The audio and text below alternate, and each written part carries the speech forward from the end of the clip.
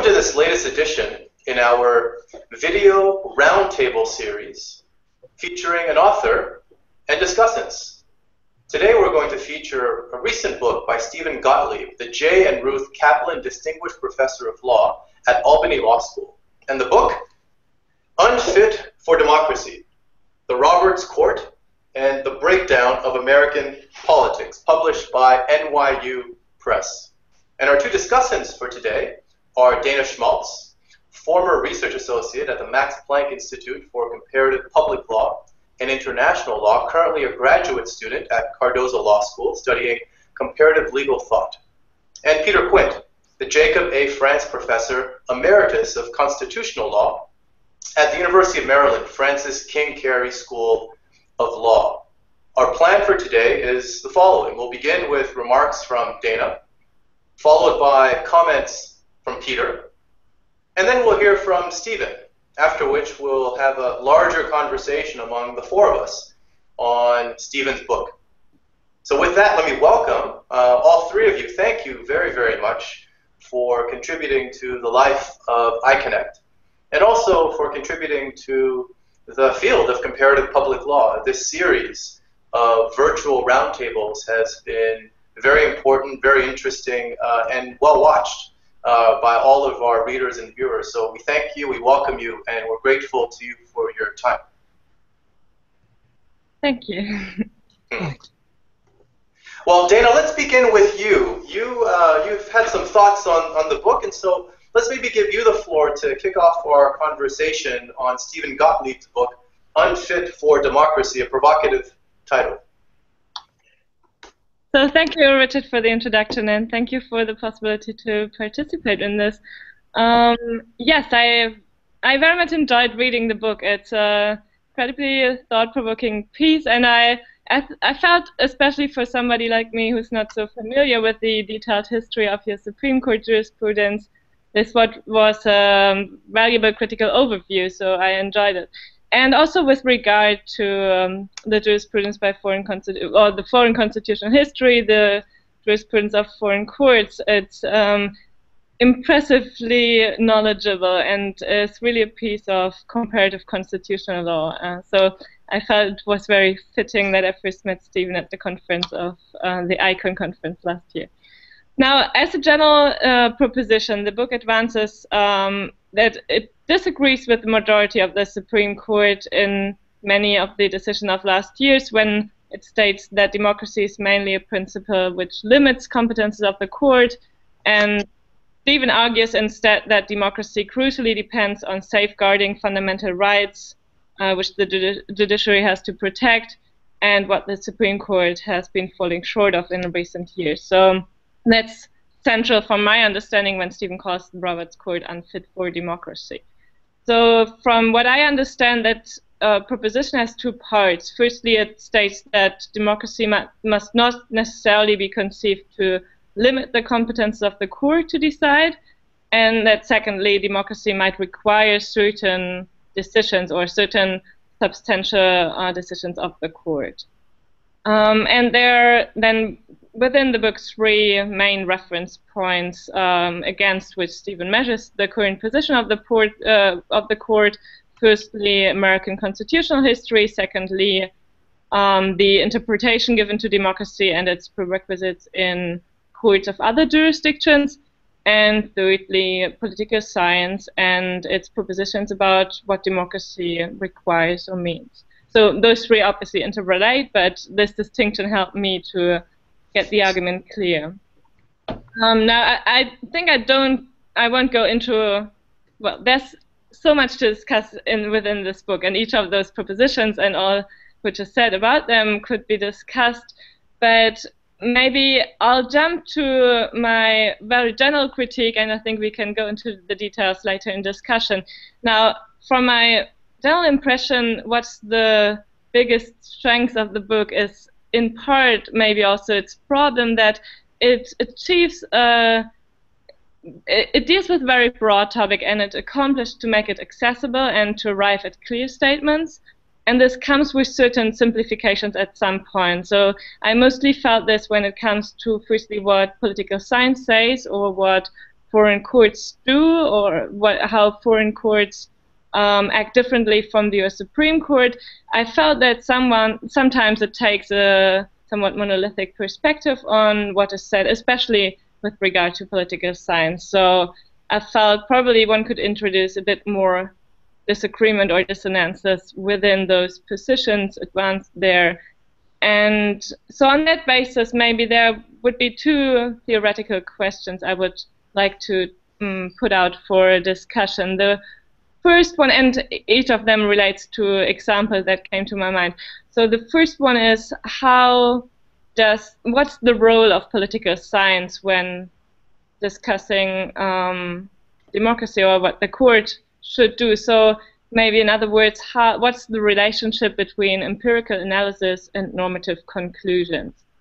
And what I felt in that respect is that Stephen's argument is the strongest when kind of deconstructing the court's arguments. So, for example, there was one thing I particularly liked, that's on page 207, when discussing the case of parents involved in community schools about affirmative action, and looking at how the court uses democracy as an argument to support its position, and deconstructing why this does not work. So those are the instances where I found the argument very convincing, where in other instances, when it makes more a constructivist argument, saying what maybe the court has missed to adjudicate, I thought that's on much less stable ground, because there are usually many ways to look what democracy requires, etc. So that would concern the question, how much can we draw from empirical analysis of political science? And the second large theoretical question I would like to put out concerns the relationship between fundamental rights and democracy. So obviously that's kind of everywhere in the book, but I felt that two things I wanted to remark on that. The first thing is maybe the comparison with Germany, that we there have a constitutional court which engages very much in judicial lawmaking, we might say, and is often criticized for taking the role of the legislator. So maybe a bit the opposite situation. And so this allows us also to speak about what's the disadvantage from such a position, which might be, for example, that it takes away the need for the legislator to act proactively on issues, and that sometimes it might hinder, I know that's the argument often advanced by the court, but it might indeed hinder a broader public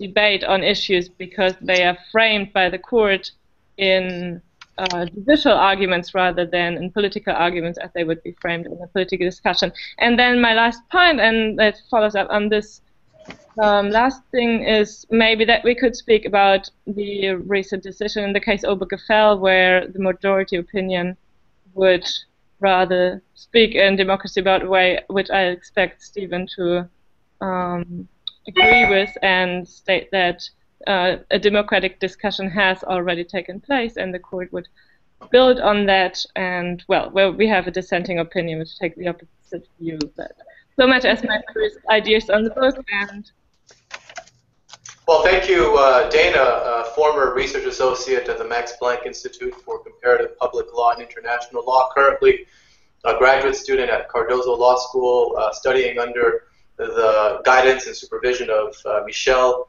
Rosenfeld in comparative legal thought. Thank you for your opening thoughts on Stephen Gottlieb's book, Unfit for Democracy, The Roberts Court and the Breakdown of American Politics, published by NYU Press. We'll now hear from Peter Quint, a longtime intellectual giant in the American Society of Comparative Law, where we first met.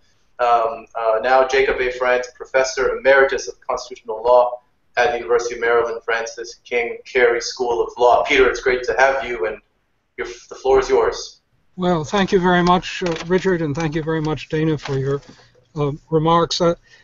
Stephen's book invites, Stephen's very thoughtful and I think very richly argued book invites consideration of what we mean by democracy, and so maybe I say a few words on this subject.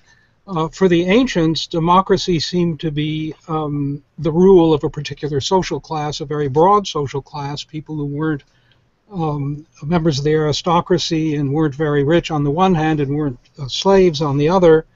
And the ancients thought that there was a danger always of democracy slipping into dictatorship or autocracy, and there's a theme of that kind, of course, a very interesting theme of that kind in Stephen's book. Unlike the ancients, we start with a somewhat different view of democracy, that it's basically the majority, popular sovereignty, the majority rule of all the majority of all the citizens. But majority rule, and I think Stephen's book indicates this clearly, is not really enough for a definition of democracy. One could say that all sorts of autocrats, and one could say Hitler, for example, probably had majority support for a substantial period between 1933 and 1945, and yet no one would. It would be absurd to call that regime a democracy in any of the senses that we possibly use the word. So there must be something more than majority control, than popular sovereignty in democracy. And the question is, what is that more? And it seems to me that Stephen's book suggests this question very strongly. In thinking about this question, it might even be worthwhile thinking about moving away a little bit from the term democracy, which may have in it too much of a residue of unmitigated majoritarianism. And there have been a lot of attempts to do this, to define what is democracy, what is liberal constitutionalism. There are many attempts to do this. I think one particularly interesting one, which is discussed by Stephen also in chapter 4, and which alludes to some of the issues that Dana raised, is the attempt of the German Constitutional Court to give a basic definition of what we might call democracy or liberal constitutionalism by expanding the phrase to include a few other words. The phrase that the German Constitution uses is not sort of democracy just as such, but the free democratic basic order. And that's a phrase that's used in the German Basic Law or the German Constitution. Among other places in Article 21, saying political parties can be banned if they seek to discard or overthrow the free democratic basic order. Now, the German Constitution, interestingly, does not define what this is, the free democratic basic order, but the Constitutional Court, as one would expect, has attempted to do this. And in a number of places, but particularly in an old case, 1952, in which a right-wing radical party, a neo-Nazi party, was banned. And I think it might be interesting to compare what the Constitutional Court in Germany has said about the free democratic basic order with some of the points on democracy that Stephen very interestingly sets forth. And in thinking about German constitutional law, always we have to bear in mind that one could say constitutional law is a mixture of philosophy and history. And when we're dealing with German constitutional law, the impressive history is always very strong. So what is the free democratic basic order according to the German Constitutional Court? Well, it has a number of aspects. Most interestingly for us, it doesn't start with popular sovereignty. Maybe that's a kind of look back at the majoritarianism even of the, or majority support of even probably of the Hitler government. It starts with the idea of the rule of law. The definition begins with the idea of the rule of law. The free democratic basic order focuses on legal regularity, exclusion of the rule of force, exclusion of arbitrary executive decisions. And so it excludes the Hitler Gestapo state right at the outset, in which there was no limit on the will of one person, that is Hitler. Then we have in the definition, and this is all in this 1952 case, we do have popular sovereignty and the self-determination of the population. Then we have third, basic rights, constitutional rights, and Stephen makes this point also very strongly that constitutional rights are essential for any kind of idea of democracy. Interestingly, the Germans don't focus, for example, on the rights of criminal procedure, which are very, I think, beautifully outlined and discussed by Stephen. In fact, the German constitutional law doesn't have that same focus on rights of criminal procedure that we have developed, at least under the Warren Court. But the basic rights that it talks about, the right to life, the right to the free development of the personality. So what else is in the free democratic basic order? The idea of separation of powers. That's extremely interesting. Stephen, of course, talks about that. We tend to think, well, there isn't really quite a separation of powers, certainly not in the American sense in parliamentary systems such as that of Germany, but nonetheless the Constitutional Court insists on that, and I think that's because the executive always has to be thought to be particularly dangerous in light of history, and so the Constitutional Court at other times has required, for example, for German troops to be sent outside of the NATO zone, has required a vote of Parliament. That is, the executive decision not sufficient. One might say, well, it doesn't matter. The executive always controls the Parliament, notwithstanding the theoretical inversion of the situation. But maybe if there were a coalition government in which not both coalition parties were equally convinced of a particular military measure, that might make a difference. Another thing, there are two other things that Stephen doesn't talk about, and doesn't really talk about, at least not specifically or at great length, because we don't think of them quite, we take them for granted more than I think the German constitutional law does. One is the administration has to be bound by law. That, again, a look back at the lawless Hitler state and really just an idea of the rule of law. And the other is the independence of courts as an essential democratic aspect. Again, we take that more or less for granted, except in the very interesting case of the election of judges that Stephen does talk about. And that's an instance in which the whole idea of the independence of courts rises to the fore in American constitutional law. And perhaps the last element that the German court talks about is the plurality of parties, the Mehrparteienprinzip. You can't just have one party. Well, again, we don't really think about that. Of course, we have more than one party, although not a lot more than one.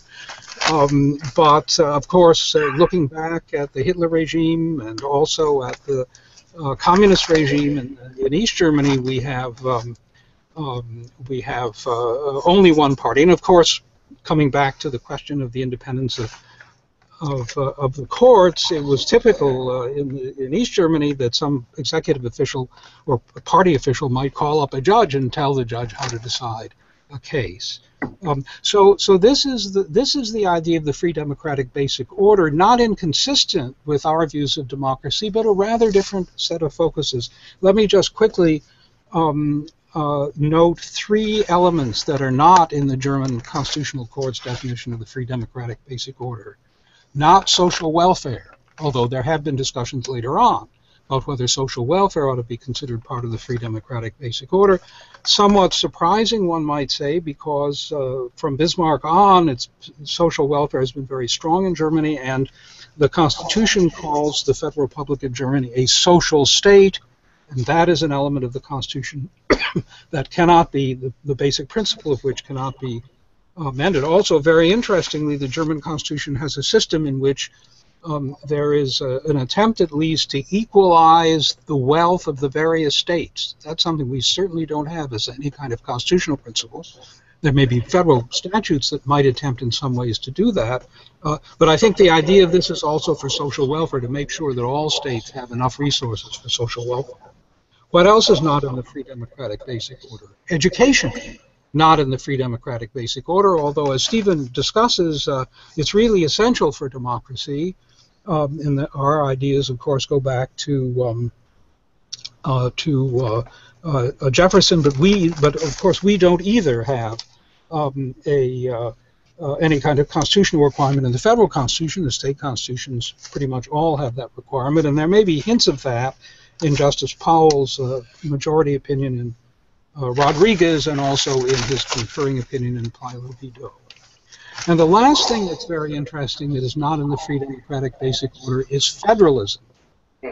Even though federalism is essential in the German Constitution and is also one of these provisions, the basic principles of which cannot be amended, yet it's not in the Free Democratic Basic Order. Even though certainly both Hitler and Stalin were opposed to states because they were competing power centers.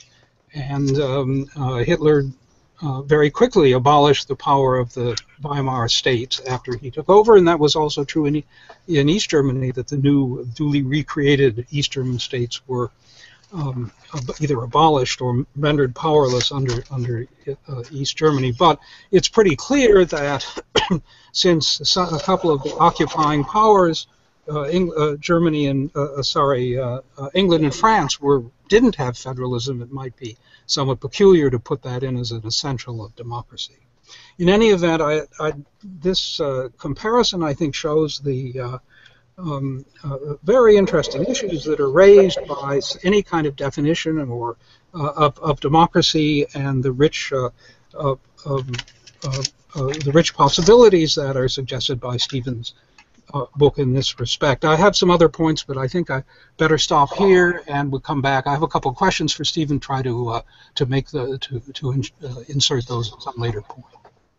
Well, thank you, Peter Quint. We will have some time to come back to you as we continue our conversation. But Peter Quint, the Jacob A. France Professor Emeritus of Constitutional Law at the University of Maryland, Francis King Carey School of Law. Thank you very much. And now it's a pleasure for me, an honor, to call upon Stephen Gottlieb, a dear friend of iConnect, who's published this book that we're now discussing, Unfit for Democracy, the Roberts Court and the Breakdown of American Politics. Stephen, welcome, and thank you very much for letting us here at iConnect feature your book. Well, thank you very much for organizing this, and thank you all for very interesting comments that I truly appreciate. Let me just say a couple of words about, I think, each, and then there are a couple of broad things that address in different, or provide a perspective on things that both of you brought out.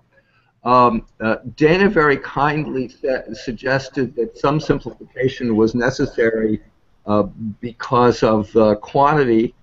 I'm not sure that the complexities that we would want to talk about were all there, but I did face a demand by my editor to cut the book down by 40% at one point. So there's a lot not in the published book that was originally there. So, but regardless of that, I think Dana is clearly right that there is some simplification going on. Let me jump to. I think I want to jump to a couple of general themes that address what both of you spoke about. That might be easier than taking things apart. One is the definition of democracy. I was very deliberate in the way that I did that because I tried to do a minimal definition of democracy as elections. Elections that determine who's going to take power. That's minimal. It's not actually simple because what makes it possible for that to work is not trivial. But there are studies of democracy which get much closer to this is saying I'm not connected to the power source. Oh, I see why. Excuse me. No, you're okay. There we go. I just had to turn the power source on, and I didn't realize I hadn't done that. There are studies of democracy which get very detailed and substantial in what they require.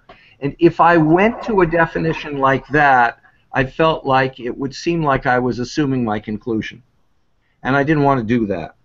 So I very deliberately chose a very minimal definition of democracy. If I'm blanking on the gentleman that participates in the International Political Science Association, who's the father of a prime minister of Finland, Van Hanen, and he has, based on Dahl's definition, an extensive description of what's more democratic and what's less democratic, that he relates to a whole set of conditions in that society, and I didn't want to start with that.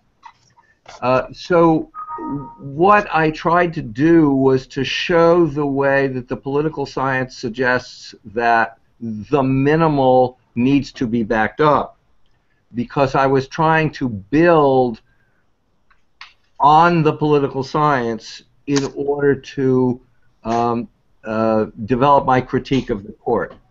The other side of what I covered, and Peter's exactly right about a lot of things that I did not cover, and there were multiple reasons for those decisions, but some of the things, for example, I removed a chapter on education. It was there, and I pulled it out. And the reason that I pulled it out was that the things that I would have really wanted to talk about in that chapter just didn't get decided by the Roberts Court.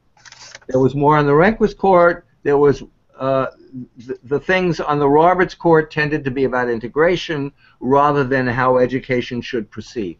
So what I actually talked about was determined by the court, and I tried in that sense to be much more focused in the argument that I was making. But Peter is exactly right that there were, and Dana as well, that there were many things that I did not talk about that in a full discussion of the requisites of democracy need to be there.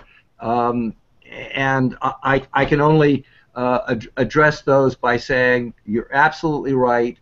In terms of telling the story about the Roberts Court, there was a reason for me not to go there. But it wasn't for lack of agreeing with what both of you are saying.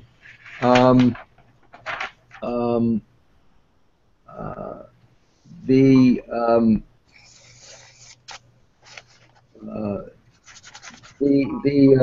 case that Peter was talking about that made an extensive definition of the requisites of democracy, that's as I read that decision, and you two are both experts in German constitutional law, and I have to say, when I got ready for this interview, I thought about the fact that you both were going to know much more than I would about that area. But my understanding of that decision is that everything that Peter is saying is correct, but that when you look at the pattern of subsequent decisions, some of those other pieces are there. So that subsequent decisions do talk to some extent about the economic piece. And they go back to the Weimar Constitution and the fact that the Weimar Constitution is actually referenced in the German, I'm not sure I'm going to pronounce it right, the Grundgesetz, or Basic Law of the Federal Republic of Germany. And so some of those other elements do actually play a role in German constitutional law, although there's no way that I'm going to question the point that the court stresses other things more. But I do think that there are other pieces of German constitutional law that also come in.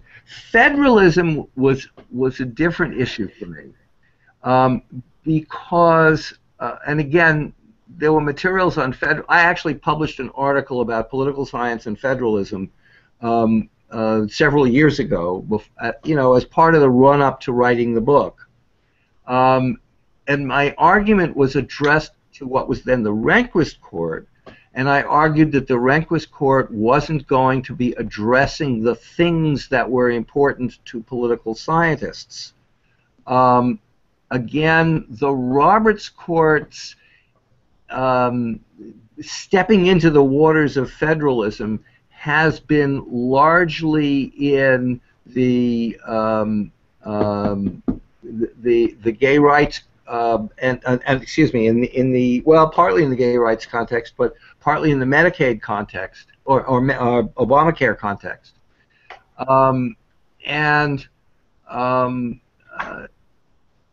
it didn't. It presented a view of federalism. It really presents the court presents a very inconsistent view of federalism, and so ultimately that's the point that I probably would have made, which is that in some of these high-profile political cases where it doesn't like the federal rule, it presents a very strong view of federalism and a very weak view of nationalism. But then there's a whole bunch of cases where it likes or it doesn't like the state rules and uses the federal rules to overcome them. So in a way, the court's devotion to federalism is very inconsistent, and it doesn't present a picture of federalism that actually gets to the kinds of things that political scientists worry about, but it really hasn't done much to hamper it either, because what they worry about is that federalism will be a source of a battle. So Richard, for example, comes from Canada, and Canada has had this battle between the French-speaking Francophone portion of Canada and the Anglophone portion of Canada, and it's to a significant extent defined by a provincial boundary. That's the kind of thing that worries political scientists more than almost anything else, and that hasn't come up in a clear way on this court. So that's the way I would have addressed it, but didn't feel it was appropriate to do in this book. But I appreciate the point that you're making, that there are significant considerations of federalism. With respect to the separation of powers is a different issue.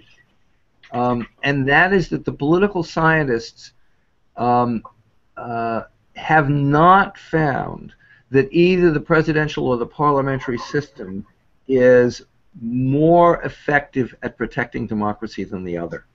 And largely, the presidential system gets tried out in Latin America and doesn't work very well. And the parliamentary system gets tried out in Europe and works pretty well. So our notion of the federal, of the separation of powers seems to work well here, but there isn't a strong political science view in conjunction with either one. So that was my take on that issue. I think I've been vocal for probably too long, and I ought to stop and thank you again and turn the mic over. Well, thank you, Stephen, for your responses to Dana and Peter's comments. I think what I'd like to do is go to Dana to give Dana a chance to get back into the conversation as we have a dialogue among the four of us. But first, Peter, I just want to note for our viewers that at first glance, the title of the book, one might not appreciate, in fact, the richness of comparison that the book incorporates within it. Unfit for Democracy, the Roberts Court and the Breakdown of American Politics suggests to the casual reader that it's strictly an Americanist view on the U.S. Constitution, but in fact that's not the case. The book engages at different degrees of intensity with the Constitution of Canada, the Constitution of India, France, South Africa. There's mention of Iraq, mention of Italy, mention of Latvia, Japan, Burma, Colombia. I mean, the list really does go on. And it's a rich work in comparative public law with very deep insights into what you see as the pathologies of the American constitutional order. So I just want to flag that for our viewers, because it is a work of comparative public law. Dana. Yes, thank you. I'm still thinking on what I've heard from both the previous speakers, but maybe on one point which was raised by both of you, Peter and Stephen, and well, first on this number of issues which is not included in the free democratic order in the view of the German Constitutional Court, but nonetheless figures as very important constitutional requirements.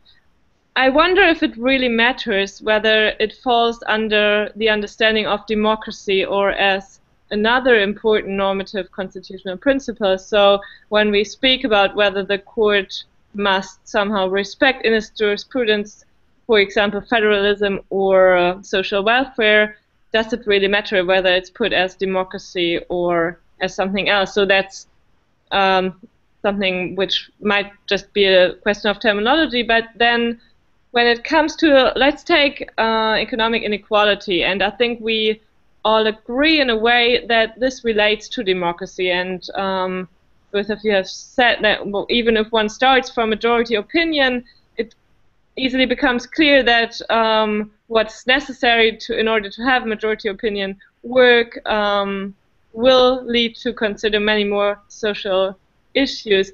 But when we then speak about economic inequality and see this as a problem for democracy, can we really say that vice versa, from democracy we can follow something on how the issue of economic inequality should be dealt with? So, for example, if there's disagreement between those who favor a free market economy and those who favor more state intervention, can we say anything on this dispute based on the principle of democracy? And I don't think so. So I sometimes feel it comes back to this back and forth between fundamental rights which need to be secured and the majority opinion, which in some cases might decide on how those fundamental rights are best secured.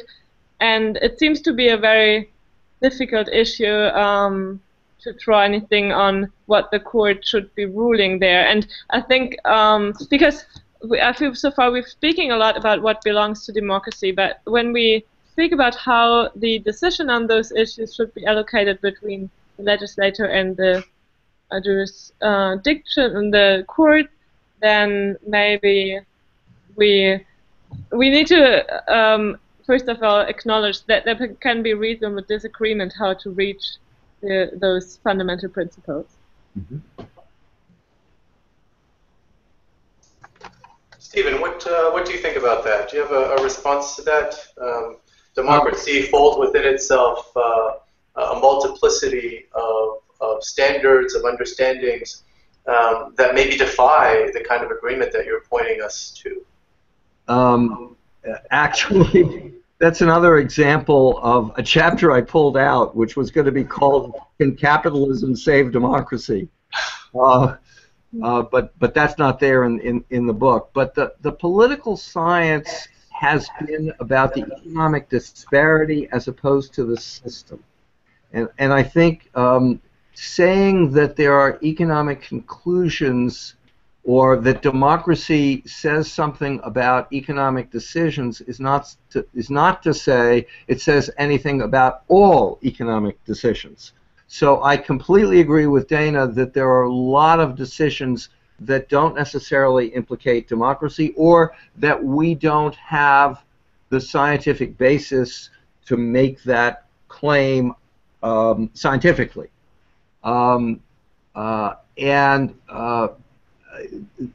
think one can make a claim at the extreme that a totalitarian system is, in the sense of a system that incorporates every aspect of your life, regardless of how the rule is constructed at the center, has some dangers, because there's no way out of the system. There's no outside there. So a number of political scientists have pointed out that in some of the third world countries where there isn't a sort of capitalist background, holding on to power is crucial, because leaving power, there's nothing. There is, at the extreme, clearly some implications to be drawn, and I think that's right. But there is a lot of space where there are alternatives. What I attacked on the Roberts Court is that there has been such a pattern of favoring the major economic players and disfavoring the ordinary folk that it has had the effect of helping to skew the disparity in this country to what may be dangerous levels. I know Peter Quint had a couple of additional points he wanted to raise, so perhaps, Peter, now is a good time to raise one of those points. Okay, let me, thank you very much. I think, let me just say about one thing that that Stephen, or a couple of things that Stephen said. I think the discussion of preemption was really fascinating, and it seems to me exposed sort of the cynicism of the majority of the court in a very interesting way. And also there is very interesting stuff about education in the interstices, even though you had to take the chapter out. Let me just ask maybe two questions, if that's all right, that I was not too clear on. When we say that the Roberts Court is working against democracy, which is the burden of that chapter, and in a way the burden of the book, I wasn't entirely one way that could be conceptualized is to say, well, each of these decisions that assists the differential in income or that disregards individual rights could be making the country less democratic. And so, but even though it still remains basically democratic. That would be one interpretation. Another interpretation, and sometimes I think we can say this or get fairly close to it, is to say that somehow an accumulation of decisions like this threatens to move the United States into truly undemocratic territory and become an autocracy. If you're saying that, and I think there are, as I say, some passages that seem to suggest that, what's the mechanism for that? How is that going to happen? That was one thing that I was interested in. Let me just say one last question very quickly. The last section on methods of interpretation, also extremely interesting, advocates sort of democratic interpretation of the Constitution. Does that resolve Bickel's anti-majoritarian difficulty? What's the relationship between that method of interpretation and the underlying anti-majoritarian difficulty raised by Bickel? So those are my two questions. Stephen? Okay. First of all, thank you for bringing up the last chapter, because That was important to me. From my point of view, it is one of the objectives of the book to discuss a constitutional interpretation, and from my point of view, set it back on a better premise than it has been.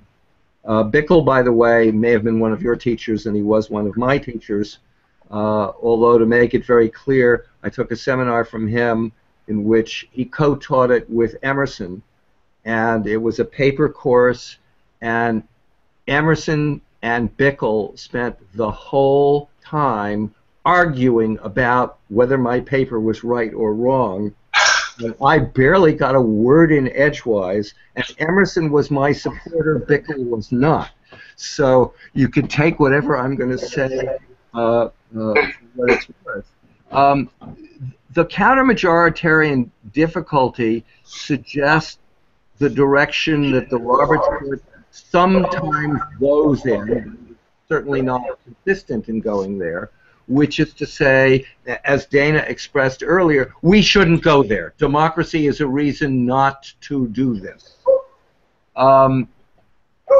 My problem is that if the court does that, gradually the mechanism can spin out of control and take things over. There are, and that goes to Peter's question about what is the mechanism. There isn't one mechanism. There are many mechanisms. One is that if the legislators are allowed to take control of who is elected, then the notion that we elect our rulers is really gone. New York has had, well, it's interesting in a way in New York because we've had a Democratic Assembly and a Republican Senate since 1970, and before that, both of them were Republican for a long time. As it's been explained to me, the 1970 reapportionment was a Republican mistake. They were in control of it, and they goofed with respect to this. But the difference between those houses makes clear the power of gerrymandering and the Republicans' ability, at least until very recently, to stave off any electoral control. So there are ways in which, and we've had various periods in history where this has happened in different ways, but there are ways in which the people in control can protect their own power. That makes this less democratic. But then also there are ways in which there are various scenarios in which it can lead to literally a coup of various forms. And much of the history of the loss or the breakdown of democracy in much of the world is about coups. Sometimes it's the military taking over. Sometimes it's, more rarely, it's a revolution. Sometimes it's the authorities taking over with the support of the armed forces. In different ways, all of these mechanisms can lead to things which function as a coup. But it's not like there's a single mechanism. That was really the weakness, I think, it turned out, of some of those that tried to do it with game theory. They start with the position that we've got a very predictable relationship here. That may be stating it too strong, but we have a relationship which is strong. But then trying to map it out as if there's a single way doesn't quite work. I can't answer with a specific mechanism. With respect to the suggestion of two ways that I might imply it, I think I mean both. In the way that I was talking about, if the politicians manage to insulate themselves from control, then the fact that we're letting them do it is allowing us to become less democratic. And to the extent that there is a threat of a sharper takeover of some sort, then we're talking about the accumulation of things in the country that threaten our willingness to accept a democratic system. So I think the answer is both, and I appreciate your pointing out. And so that last chapter to me is saying it's crucial that we take account of this, even if it only means that when you decide cases in these areas, you think of it as a weight on the scale. Stephen, thank you. I'm going to call a close to our conversation very shortly, but first, just one remark and maybe one question. The remark is, I guess it's also a question, Stephen. It has to do with your understanding of democracy, which has really been the focus of our conversation most of this roundtable. I wonder if it might not be best to rename your book Unfit for Gottlieb Democracy, as opposed to Unfit for Democracy. You have a particular view of democracy, which is for certain shared by others. But the search for a universal, perhaps subjective, agreeable understanding of democracy seems to elude you, as evidenced by this video conversation. And so I say that in jest, unfit for Gottlieb democracy, but only to stress the point that I think has come out of the discussion, which is that we're not able to come to an agreement as to what it is, the standard that you've set to evaluate the merit and demerit of the Roberts Court. The question, however, is the following, who are you writing the book for? So, who is a book written for? For me, it's, I suppose you have a number of audiences. And I asked the question inspired by the last paragraph of your book. I think you're writing for Americans, generally. Not political scientists, not law professors, but everyone. Here's the final paragraph, perhaps sounding the alarm. To protect democracy, constitutional law needs to be able to absorb the insights of science. Failing that, the court is counter-majoritarian in the most fundamental sense. It leaves us defenseless against the enemy within. Stephen? Thank you. And of course, that's another way of responding to the counter-majoritarian difficulty that, and I appreciate your bringing that up. First of all, again, I was purposely not trying to define Gottlieb democracy.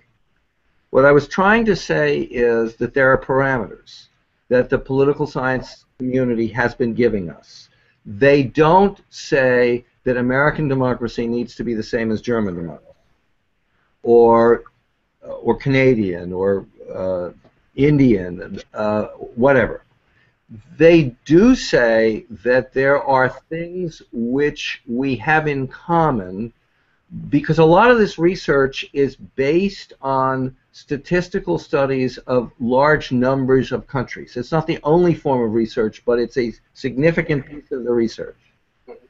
And those common problems threaten democracies that have very different shapes, but nevertheless don't solve or deal with the common problem, like the huge disparities which have taken democracy down or contributed to taking democracy down in places like the Philippines and Latin America and so forth over various periods of time, and then they reconstruct it and it comes apart again and so forth. And there are other parts of the world that we could be pointing to where that's a threat. I haven't tried to repeat the statistics on the extent of the disparity in the United States, but it has gotten quite significant, and we're going back. The comparisons tend to be to 1929, and whether you realize it or not, that was a period when there were calls for dictatorship, when some people suggested FDR should be a dictator, and others suggested that the government should be taken over, there's somebody else should be a dictatorship. There were real fears about dictatorship in the 30s. And so part of what I'm trying to do is to ring the alarm that however we solve it, we have a problem for democracy, and the way we do it could take different forms, the way we solve it could take different forms, but we have a problem. So I wasn't trying to specify what Steve would like. It's easier to say Stevian than Gottlieben, I think. Democracy. Well, with Gottlieben, we know it's yours, and not. Should be. Now, the last question that you asked was, for whom is the book written? Yes. That is to say, yes, it's written for the intelligent reading public. Yes, it's written for common law professors, because I think we all have a role to play in keeping our democracy alive and vital. So the answer to that question is there isn't a single audience that I had in mind, which in some ways changed the way that I had to write the book, to do it for that kind of dual audience. Well, I know at least part of the book is written for academics because you have 100 pages of footnotes in the book. About 90, 96, 97 pages of footnotes. So that part is certainly not for Joe and Jane front porch. And they're in smaller type. Yeah, so it's a significant work of research for sure. Dana Schmalz, Peter Quint, Stephen Gottlieb, thank you for joining us in this latest edition in our video roundtable, where author meets critics. And this week we met with Stephen Gottlieb to discuss Unfit for Democracy, full stop, the Roberts Court, and the breakdown of American politics. So Dana, thank you. Peter, thank you. Stephen, thank you. And thank you. Thank you very much. Thanks. Bye-bye. Bye. Bye-bye. Thank you all. Very interesting.